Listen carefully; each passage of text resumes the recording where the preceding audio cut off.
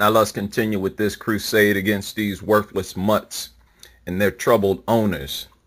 Let's debunk yet another dog-loving talking point. We hear it all the time. Dogs attack because of poor training. If the dog is raised properly and not abused, it will not attack. The reputation of dog lover dishonesty continues. I do not accept any behavior from animals that I would not accept from humans. For example, I don't care what type of instinct causes a dog to attack me. I won't tolerate being attacked by a dog any more than I would a human. The result is the same. When the attack is over, you have a bloodied, injured human, no matter if the perpetrator was human or dog. My intolerance of dog behavior is better understood when you imagine a human doing the same thing that a dog does. Now just imagine you went to an adoption agency and adopted a human. And let's say this human was very hairy, right? Dogs don't look like humans. So let's say that this human looked a little different from most other humans.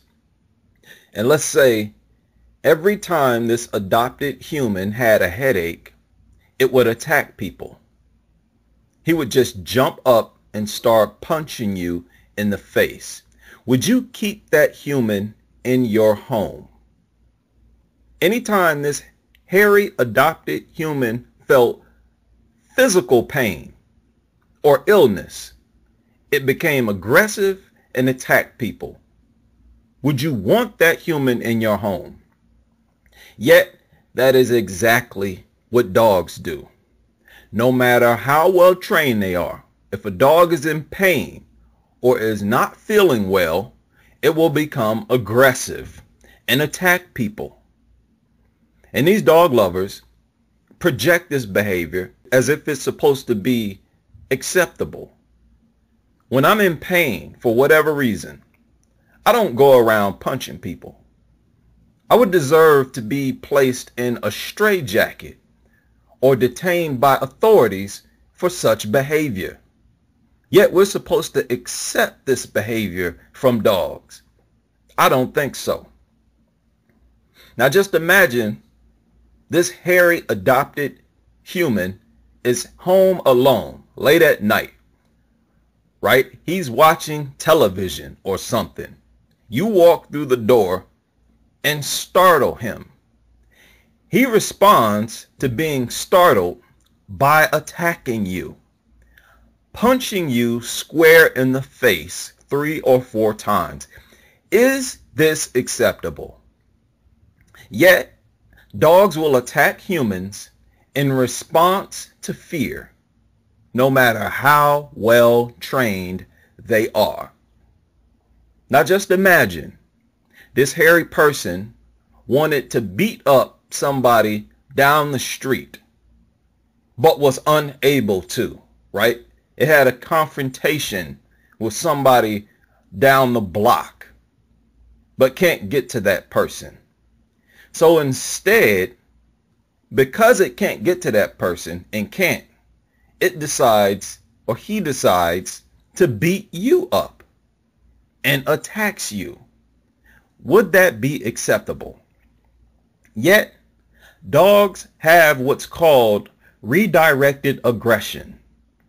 When a dog cannot attack an intended target, person or animal, and redirects his or her aggression toward another target.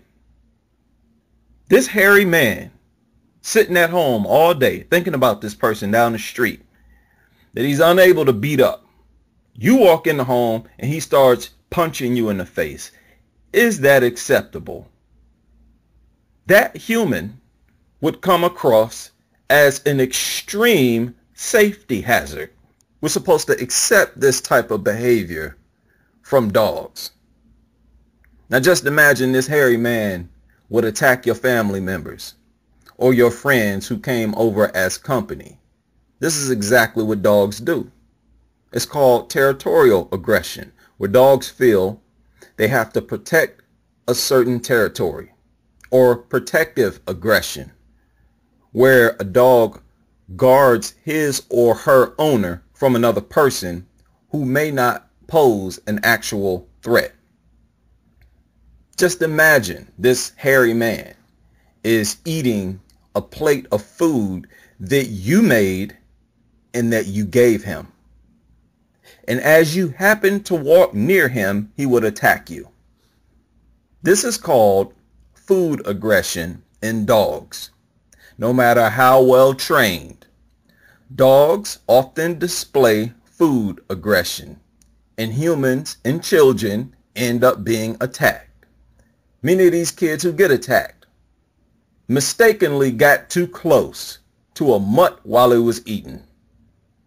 I've quoted the veterinarian several times in my videos, who really helped produce one of the best articles I've seen, who said no matter how well trained, dogs will always revert to their natural instincts. I will keep that confession from that veterinarian in the face of these mutt lovers. You have numerous confessions from dog owners themselves. This is the digital age, right? We have arsenal now.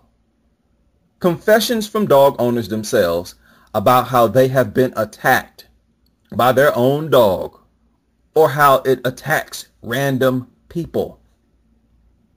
Yet they claim that every time dogs attack, that it was because of some negligence on the part of the owner. As if dogs are born harmless, right? Harmless creatures that will never become aggressive in life, unless there's some evil human around who teaches it to fight or who abuses it. This is a flat out lie, and they know it. I talked about the Rottweiler that was shot by cops last week after it had been attacking random people, and that this same dog completed a 10-step training program, behavioral training program, administered by the American Kennel Club. Some of the training involves allowing a friendly stranger to approach and speak to the handler, the owner, in a natural, everyday situation, right? Sit politely for petting. The dog will allow a friendly stranger to pet it while it is out with the handler. Appearance and grooming. The dog will permit someone to check its ears, front feet, as a groomer or veterinarian would. Basically making sure this mutt don't attack random people, don't attack people who come into contact with it, or veterinarians who have to actually handle it. And we all know they attack veterinarians and random people all the time. Another step is walking through a crowd. They'll take the dog on a walk through a small crowd of pedestrians, passing in close proximity to at least 3 people, right? Basically trying to train the dog to not be aggressive. Why would you have to train an animal to not be aggressive if it is such a sweet, loving animal? If all it wants to do is be loved and love others. This Rottweiler that started attacking random people demonstrated how worthless dog training actually is. This was not training administered by some random mutt lover. This is a training program administered by the infamous Kennel Club. And it gave the dog a good citizen certificate. They actually refer to these worthless, overgrown rats as citizens after they complete this program. And this dog attacked 5 people and 2 cops. This claim that well-trained dogs don't attack is yet another lie that they project as gospel in order to protect the true nature of killers. Animals that are biologically incapable of remorse and biologically designed to be aggressive, not only physically, but their brain, the frontal lobe, in the human brain is the largest lobe in our brain, about 30%. Yet, it makes up only 7% of a dog's brain. When a human being suffers damage to their frontal lobe, they become more aggressive. They have less remorse. This is a precise description of dog behavior.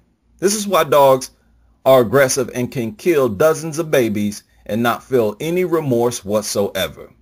This is physiological evidence that further justifies the illegalization of dog ownership. The very structure of dogs' brain testifies to how much of a safety hazard they pose to humans. Now, although cats also have a small frontal lobe, their overall brain structure is more similar to humans than our dogs.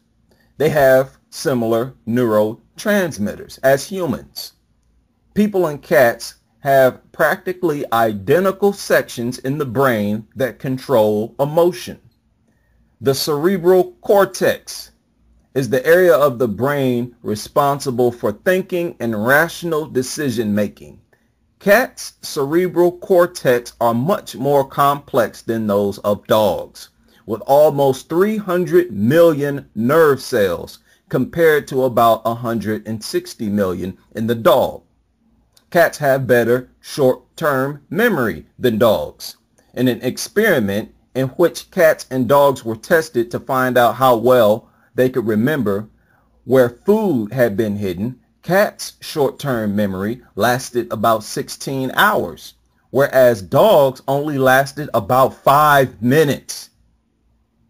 These are very different brain structures. The difference in brains between cats and dogs are clearly seen in their behavior, where even dogs that are as small as cats will bark like hell and become as aggressive as any large dog at the mere sight of a human. So it has nothing to do with size. That simply because dogs are bigger than cats, that's why they act more aggressive. No, we all know these small dogs act just as aggressive. They will charge you, lunge at you, bark at you. No different from these big dogs. And none of us are lunged at and hissed at by cats when cats see us. There's a huge difference in their brain. When it comes to being peaceful, there is a huge gap between dogs and cats. We have both physiological evidence and behavioral evidence that fully justifies making dogs illegal to own, that fully justifies anybody feeling discontent towards dogs. You don't even have to train cats not to be aggressive. It can be a stray cat that grew up in the street and is still not aggressive. You got physiological evidence, behavioral evidence. They attack more people each year by far than any other animal, unprovoked. The only animals in society that leave a trail of tens of thousands of disfigured people and children each year. Why do you think dogs get shot by cops on a regular basis? Because it is a culture with dogs to attack law enforcement officers and people. We have an abundance of evidence that speaks to the natural aggression of these hazardous, worthless animals. There are leash laws for a reason. There are training programs to socialize them, to make them safe for a reason. They exterminate dogs in some other countries for a reason. There are dog control units for a reason. They'll call them animal control sometime, but yet all their equipment is for dogs. There are programs and instructions on how to survive dog attacks for a reason. Cops use dogs as weapons in the military and on the police force for a reason. Right? You have beware of dog signs for a reason. Look up beware of cat signs. They're only seen as a joke. I shit you not. Look it up for yourself. These are legalized serial killers. that attack people no matter how well trained they have been. By the end of this day, today, they will have attacked 100 children or more. And they'll do the same thing tomorrow and the next day and every day. They are not the sweet, loving animals that the media tries to project. They are the very opposite. Simply because your dog has never attacked anyone doesn't mean it never will. And if you have children in the home, that is child endangerment, period.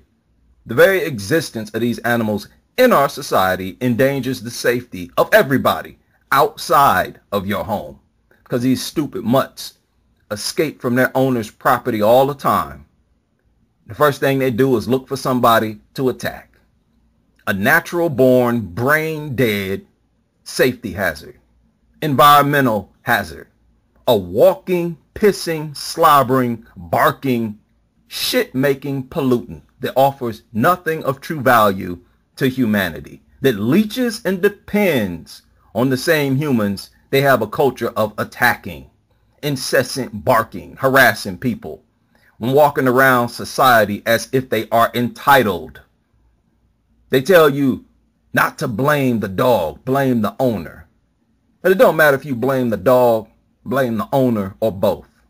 These are worthless, dependent animals themselves, and they deserve to be banned and totally removed from human civilization.